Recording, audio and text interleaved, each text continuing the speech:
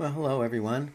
This is your second of two videos on economic and social welfare policy. This one's going to be a bit shorter than the first one because in the first one I talked about what is public policy generally, and I'm not going to repeat that in this one. And then I talked in the first one about economic policy, and in this one we're just going to cover social welfare policy, so this is going to be a bit shorter. Social welfare policy as we know it in the United States and can probably be traced back in large part to Jane Addams, who lived from 1860 to 1935. And I think those of us here on the UIC campus know her as the founder of Hull House here in Chicago, which is actually on the UIC campus. And you can actually see it.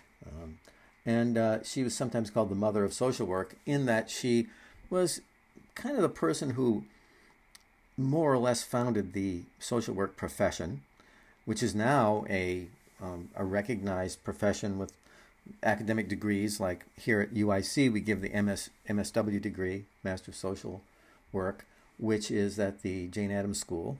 Our School of Social Welfare is named after her, or social work, I should say, our School of Social Work.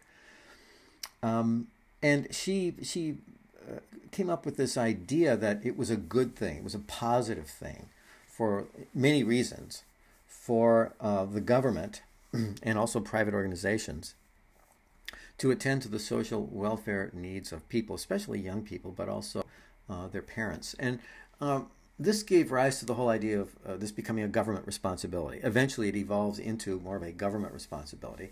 And so, because these are policies, public policies, we call them social welfare policies, and sometimes called just social policies.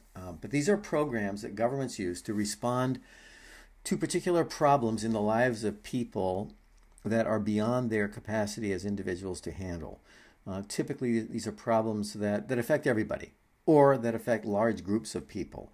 And a lot of them just are inevitable parts of the human life cycle, or events that happen to just about all of us. For example, children can't take care of themselves. Someone has to take care of children, right? Well, what happens if the parents can't take care of the children? What should they do, just die? Well, and so you can see where when you think about this, you say, well, wait a minute, maybe the government would have to be the child care institution of last resort, Not that we want the government to take over child care, but just if the parents can't, maybe the government should do something to support them. Illness and injury. Well, everybody gets sick. Everybody gets injured. Everyone has to pay for it. Should the government attend to those costs or subsidize those costs or require that insurance companies who provide health insurance do it in certain ways, which is kind of what we're doing now, is regulating the insurance industry. And some things are just inevitable. Old age. There's childhood and there's old age, and in old age, people sometimes, almost always, eventually at some point, can't take care of themselves very well. So what should happen? Who's going to take care of them? You might say, well, preferably their family. Sure, but what if the family doesn't? Then what? And so these are collective problems. Many of these social conditions are viewed as collective problems that have impacts on the larger society. And so I've listed some of the major areas here: healthcare, housing, education, childcare, nutrition, employment. Well, these are things that are everybody's problems at one stage or another in their lives. And so we have government policies that are like safety nets. Sometimes we use the term safety net. In other words, if private resources fail, there's a government program to catch those so that they don't just become, just suffer and die or live in the street or something. Now, you may say, well, I know people who live in the street. And yeah, I'm aware they do too. But, the idea here is that government should be doing something for people whose private resources completely fail them, due to mental illness, drug addiction, poverty, unemployment, whatever it might be. So we have programs in healthcare. We have Medicare, which is a government-sponsored program to provide for health insurance for old people. We have the Affordable Care Act, which is for everybody else. That is a regulation of the insurance industry to make health insurance more affordable and cover more things. Housing, well, we have housing choice vouchers, and in some cases actual public housing units for people who can't afford housing. Education. Well, of course, we have public education, Chicago public schools, etc. Well, the society benefits from all these things. I mean, people need to be educated as children, and actually as adults, and society benefits from that.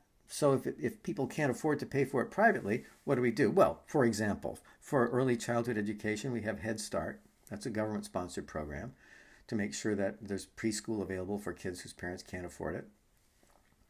What about childcare? Well, who's going to care for small children if both parents have to go to work, for example, or if they have only one parent and that parent has to go to work, or one parent in the home and that parent has to work? We have childcare tax credits that subsidize the cost of paying for childcare for small children. Nutrition. We want people to starve? What if they can't afford to pay for food and they're going to potentially starve or resort to crime to steal food? What do we do? Well, we have these programs that, SNAP or whatever it's called, but basically the idea of food stamps, SNAP, meaning a government subsidy for basic food necessities for people, which, by the way, the farming industry loves because they get to sell more products because more people can buy it. And employment. Well, we have the thing called unemployment insurance, where we have really government policies where full employment is considered actually a bad thing because it leads to inflation. And what about the permanently unemployed or long-term unemployed? People who are laid off and can't find a job through no fault of their own. Unemployment insurance programs that are set up through government, paid for in part by private resources and partly by tax dollars. So these are some examples. Now, how did these become government responsibilities? Well, pretty simple.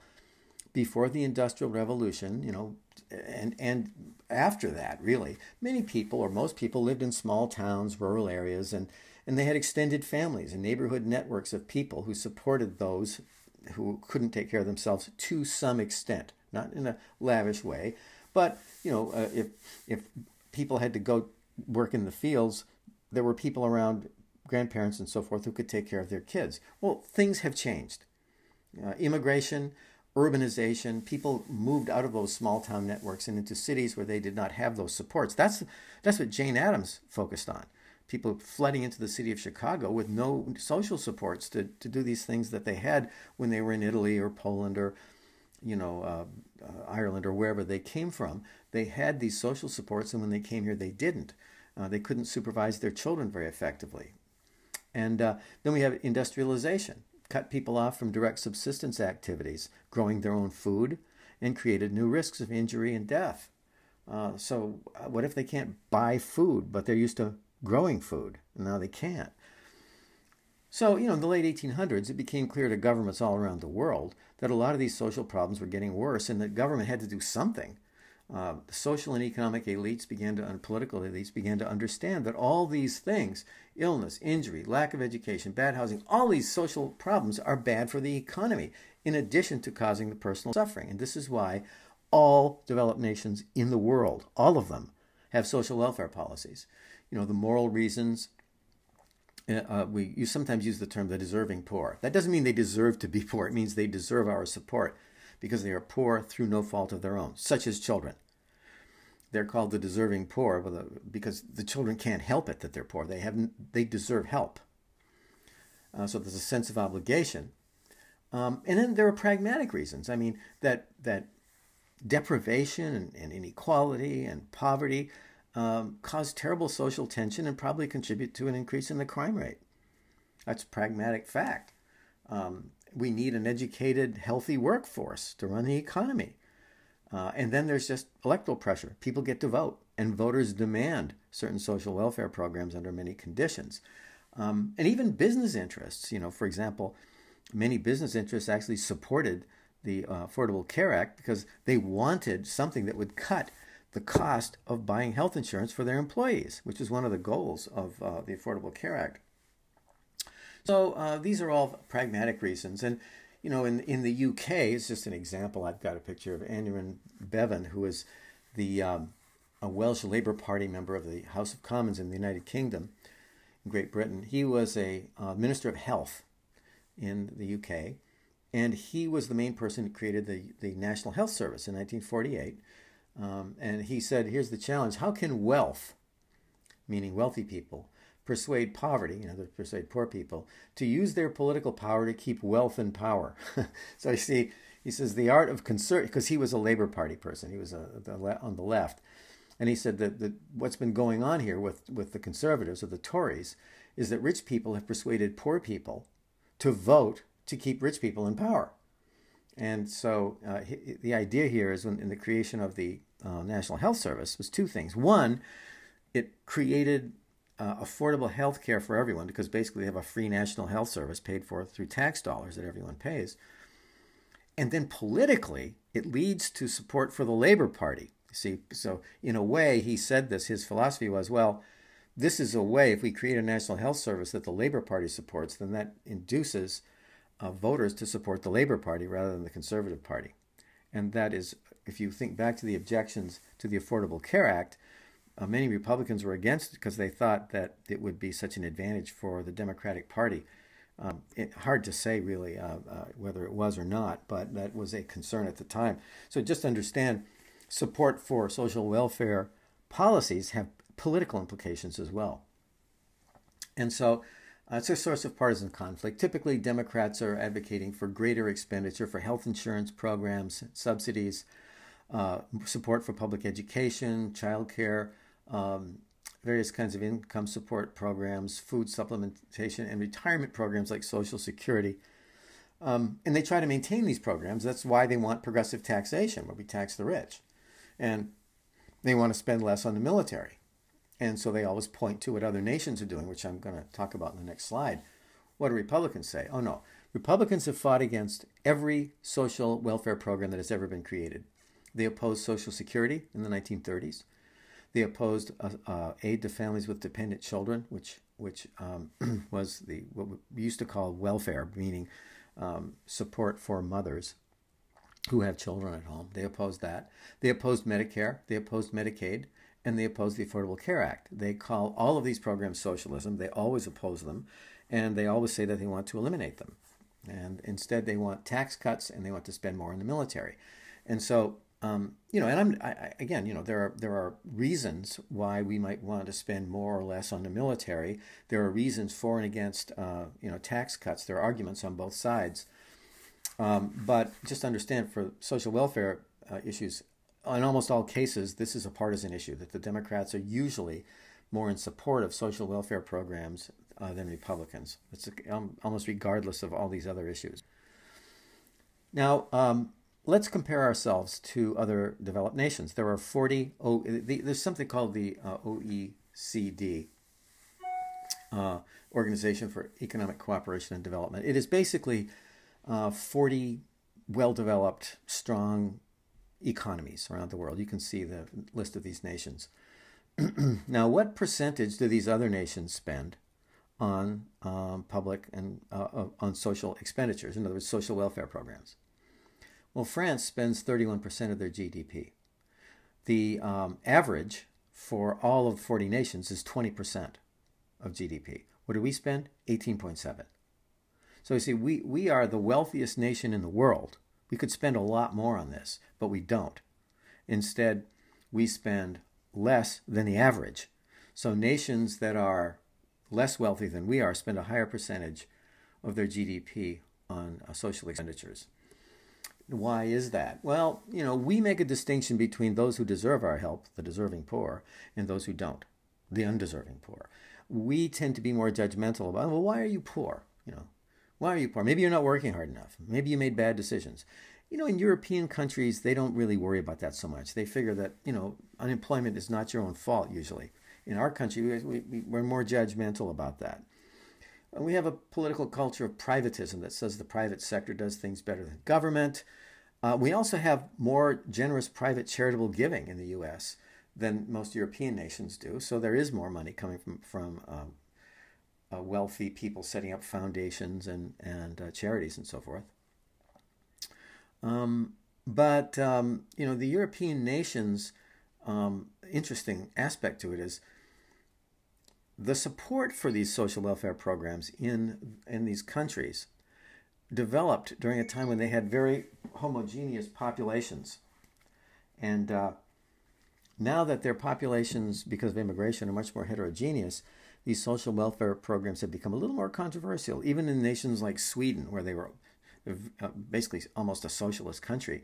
Their social welfare programs have become more controversial because now there are more immigrants in their country drawing on those programs. It isn't just, quote, Swedes, as they used to be considered.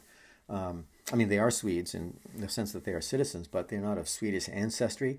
And so even in Sweden, there's, as the country has become more diverse, some of the policies have come under some more criticism. And that is interesting, but they're still far more well-funded than ours.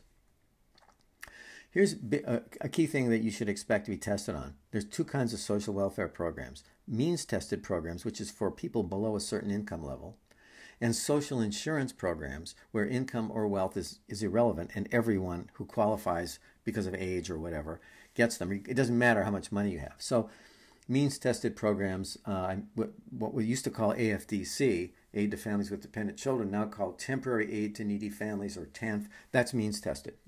Not all people with children qualify. You have to be poor and have children to get government assistance. Medicaid, that's for lower income people. SSIs, food stamps. Okay, all these programs are politically unpopular with people who don't want to pay for them. People say, why should we be paying for these programs? They're controversial because they're only for the poor, and some people don't want to help the poor. But interestingly, they are far less expensive in terms of their overall cost than the social insurance programs, which are much more popular. So what are the social insurance programs? They're for everybody. Social Security. Well, once you hit 65, you're eligible for Social Security. Doesn't matter if you could be the richest person in the country. You could be Jeff Bezos or Elon Musk. It doesn't make any difference. They're all eligible for Social Security. They're all eligible for Medicare. Again, it's just your age. These things are much more popular because they're for everybody. And they are enormously expensive. In other words, Social Security and Medicare are very expensive programs, and they're going to get more expensive because of the aging of the baby boom generation, which is in their 60s and 70s now. And they're funded by, regressive payroll taxes, which are a flat rate of 6.2%. And, that means even the richest people in the country are paying the same tax rate. Progressive would mean the richer you are, the more you'd pay, which we could do, but we don't. These are funded by a flat tax. Now, we use the term poverty. What does poverty mean? I'm going to show you. This is we have quantified that. Every year it changes a little bit, but this is basically what it is. To be poor in the 48 contiguous states, it's different in Alaska. It has to be, everything's more expensive in Alaska, but the 48 contiguous states and the district, and also Hawaii, but the 48 contiguous states and the DC, one person to be considered poor, you'd have to make less than $13,590 a year. Now imagine that. Imagine trying to live on that income. It's inconceivable, isn't it? Two people, 18,310. What if we have like a couple, two people, and a child, household of three? 23,000. Now just imagine for a second. If you're making more than making $24,000 a year, three people, you're not considered poor. Really? I think about that. So these standards are kind of shocking when you read them. But I mean, how poor you have to be considered officially poor. But what does that mean? Given those extremely harsh numbers, how many people are poor? Well, I got some numbers here to show you. But basically, 12, 13% typically of the population, maybe as high as 14%. It varies from year to year, is considered poor. But that's a lot of people. That's 40 million people, and it's disproportionately people who are young, African American, and Hispanic. And we have data now. This is some brand new data, most recent from the 2020 census. The official poverty rate was 11.4, which was up from 10.5. It had been going down for a while because I showed you some older data and I have some newer data. It begins 37 million people. Again, higher for non-Hispanic, higher for Hispanic and Black Americans, up to 17 to 19%, versus only 8.2% for non-Hispanic white people. So it's it varies by race. And also, there are more young people who are poor, 16%. That's twice the average for the whole country, right? I mean, 3 percentage points higher than the whole country. And also for different types of families with a female householder, 23.4%. That's quite high. You know, that's twice the national average. So you see, poverty is not evenly distributed across the country. And then I just wanted to call to your attention. This is attempting to show you, even though we're not going to go through all the details of all these programs that exist, but just understand that they've actually worked. This goes from the 1950s, 1959, through the 2017. Again, the gray lines are recessions. The gray vertical lines are recessions. And you can see what happens to the number of people in poverty. It tends to go down during boom periods. Then you hit the recessions and it tends to go up. And the percentage of people in poverty, so first we have the number, then we have the poverty rate. And you can see that when, let me call your attention back to the era 1959 through the mid-70s, this real turning point in our society where we hit this neoliberal era. You see how the poverty rate, the red line, went down, down, down. Why did it go down? It went down in part because of economic growth and in part because of the introduction of many new poverty programs in the 1960s during the so-called War on Poverty, started under President Kennedy and then in a big way under President Johnson. And it didn't start going up again until Republicans took over the White House in 1980, and then the poverty rate started going up. But it's still, overall, with the existence of these programs that went into effect in the 60s, it never went back up where it was. So we end up with these poverty rates of in the 10 to 12% range, as opposed to the 20% plus range. And it's in large part because of anti-poverty programs, social welfare programs that have reduced the poverty rate in the country apparently permanently. You can also see that it's concentrated. See, the darker, this is from the census also, the darker the purple, the higher the rate of poverty. Now you can see if you look at this, that poverty is regionally concentrated. There is more poverty in the South. There is also a lot of the area you see out in the West and up in the Dakotas, those dark purples, those are reservation lands with the Native American tribal land in reservations where poverty is very high.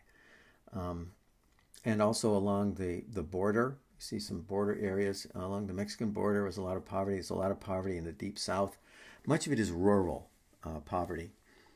In the big cities of the North, the West, and so forth, Chicago, you see the poverty rates are lower. There is more, I mentioned that the cities became the focus of poverty programs, and these programs have lifted many people out of poverty, or at least ameliorated or reduced the worst effects of poverty. Now I've got just a few slides here for you about healthcare and retirement. Look on the left. These are the social insurance programs. These are the ones that are not means tested. These are the programs that go for everybody over a certain age, many of them. And then in the case of the Affordable Care Act, it covers everybody. Now, you can see the blue line on the left, those bars are the number of people who have no health insurance. And you can see that up to we're in 2010, that was when the Affordable Care Act was passed. And you see it was going up and up and up and up until they passed the Affordable Care Act. We were up to almost 50 million people who didn't have health insurance in a country that only has like 330 million. This is a lot of people with no health insurance. And by the way, that is unheard of in other countries, other developed countries. Unheard of. It doesn't happen. And then the Affordable Care Act was passed and it went into effect. And you can see that the number of uninsured people in this country dropped precipitously down to fewer than 30 million. And guess what? It's starting to climb back up again. Why? Because Republicans during the Trump administration made efforts to undermine the Affordable Care Act. And in a number of states challenged the Affordable Care Act provisions in the courts, and ultimately the Supreme Court. It supported most of the Affordable Care Act, but some parts of it were cut back, and so it's been possible. Now we see the number of uninsured going up again. This is a real problem because You may say, well, that's too bad for them. They should have bought health insurance. Well, they can't afford it. And the Affordable Care Act is an attempt to reduce the cost of health insurance, among other things, so that people can afford it. But, you know, if you don't get universal coverage, which we don't have, unfortunately, then what happens to people when they get really sick? Well, they go to the hospital. And they run up huge bills in the emergency room and elsewhere. The hospitals are required to treat them by law, and then they can't pay the bills. And what happens when they can't pay the bills? Well, that means that the hospitals are not going to eat that. They are not going to take that as a loss. They raise the cost of all the services they provide to people who do have insurance. That's why medical care costs so much in this country, because we are paying for the people who don't have insurance, and we're not going to pay anything for it. But when they're very sick, they're going to have to get treated. When they have to go in and have a baby, or they've broken a leg, or they need emergency surgery, or they're going to die, we don't let them die. Hospitals are required to treat them in these emergency situations. And if they can't pay for it, the hospital is not going to just go out of business. The hospital raises all their costs, all their charges. And so the people who can pay are paying more because we are paying for the cost of the people who don't have health insurance. And that was why the whole point of the Affordable Care Act was to make sure everyone got covered. The Supreme Court and Republican governors, etc., and members of Congress have fought against universal coverage. It's complicated to explain, but they managed to undermine that part of it. And so, you know, we have a patchwork quilt here that is better than it was before the ACA was passed, but we still don't have universal coverage. We have a system, a very unusual system. We are the only nation in the world, the only developed nation, that allows private for-profit health insurance companies to be the major provider of basic health insurance. There's no other country on earth that does that. This system started around World War II. It's a complicated historical story. It just happened. I don't expect you to know all about it, but just understand it's true. Most of us are on private insurance provided by employers. This is a totally bizarre way to do this. It's an employment benefit. Other countries don't do it this way. We do, and it's horrifically expensive. It costs us twice as much as it costs everybody else, as I'll show you in a minute. So some people have private insurance, most of us. Some people have Medicare or Medicaid because of their age or poverty. That they are paid for through taxation. And that is the way most countries do it. Most countries provide for health care through taxation. We do provide some of it through taxation, through like Medicare and Medicaid, and the Veterans Administration hospitals, but most of us are on private insurance that we obtain through our employers. And this is very costly.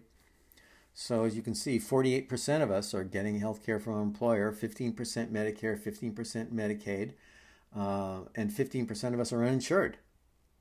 So a little distinction here in terminology. Healthcare is what we need from doctors. All right? Health insurance is how to pay for it. So private health insurance is what we get through employers. Medicare and Medicaid are government health insurance programs. Now, I'm going to promise to show you this comparatively speaking. The U.S. spends way more every year on healthcare, that is the actual costs of what we pay to doctors and hospitals, than any other nation. $10,000 per person per year. We are the only developed nation that does not have some kind of government guaranteed universal health care. The only one. And we are the one that pays twice as much as everybody else. There it is. You see us over here? I circled it in red. $10,000 per person per year for health care. Look where the UK is with their National Health Service that I showed you earlier. $4,000 per year. They're paying through taxation. They pay taxes equivalent, average $4,000 per year. That's all they pay. Then they go to the hospital. They don't have to pay. We pay private health insurance companies. And I told you the problem of the uninsured, which leads to our health care costs going up for those who are insured. And so we pay twice as much as everybody else, almost everybody else.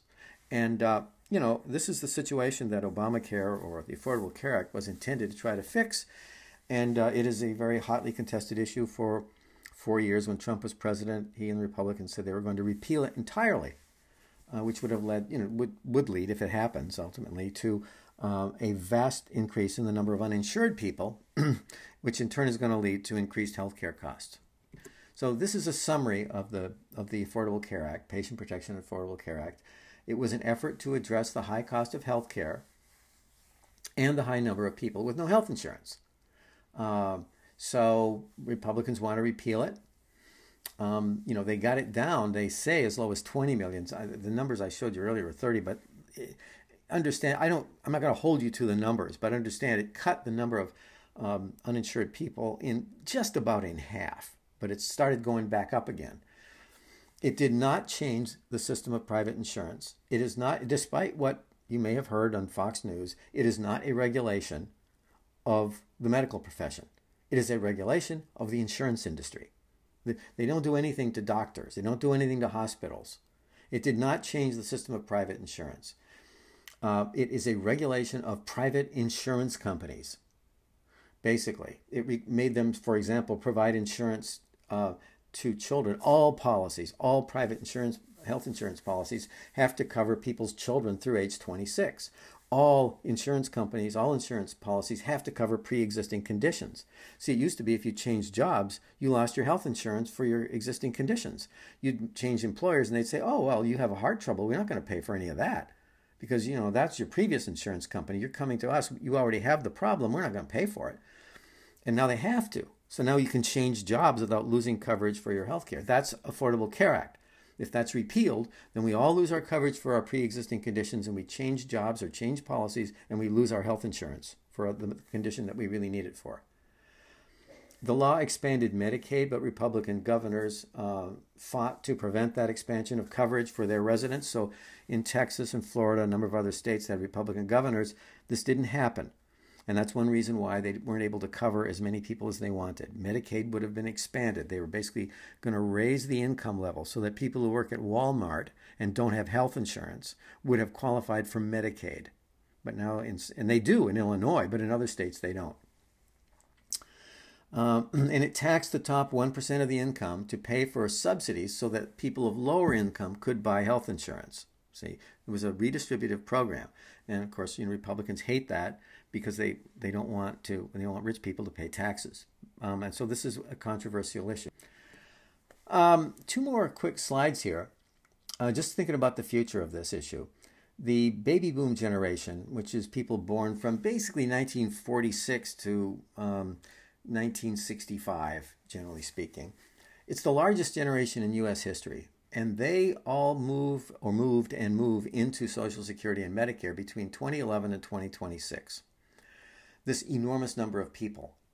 And then we have that going on, but we also have increasingly expensive medical treatments and new drugs that cost a lot of money but save people's lives and get them walking. Hip replacements, heart transplants, and all these things, and very expensive drugs. But the drugs really improve people's quality of life, and the surgery gets them up and moving, makes them live longer.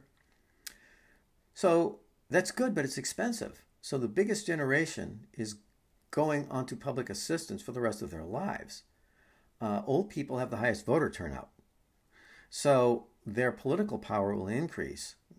More old people, they have the highest voter turnout. Remember that when we talked about that? So that could make it almost impossible to cut their benefits. And so that means that the payroll taxes that we currently use to fund Medicare and Social Security might have to be greatly increased. Remember their flat taxes? But what would happen if we made those progressive? What if we increased taxes on the rich? What if we increased payroll taxes, meaning Social Security tax and Medicare tax on the rich people? Oh, well, what about that? We could do that. In other words, this sounds catastrophic. It sounds like we're headed for disaster. But what I'm saying is, even though this is the last slide, projections of present trends into the future usually turn out to be wrong because usually we react to them. And remember, there's this movie, Don't Look Up, about, comet or an asteroid, meteors and whatnot hitting the Earth. These unforeseen events can be good or they can be bad. And I'm trying to be humorous about this, but people who predict that the Social Security Trust Fund will go bankrupt or we'll all have to pay a fortune to support Medicare, understand things change. And we use projections to steer public policy, but there's a difference between a projection and a prediction. We don't really know what's going to happen. And normally, when you project something far enough ahead and say, well, there'll be a catastrophe, usually before there's a catastrophe, we act. And that's what I think is likely to happen with Social Security and Medicare, is that there will be additional public policy steps in the social insurance front. On means-tested programs, the same thing. There are political changes that take place in Washington at the state level and so forth, and in the business world and the economy. And usually we adapt to these things. So I don't want to leave you thinking we're headed for a catastrophe. We aren't necessarily. We usually avoid catastrophe. And that is what I certainly think is probably going to happen in the years to come as you get out into the world and into the economy. So that concludes our second presentation of 2 on economic and social welfare policy. Thank you.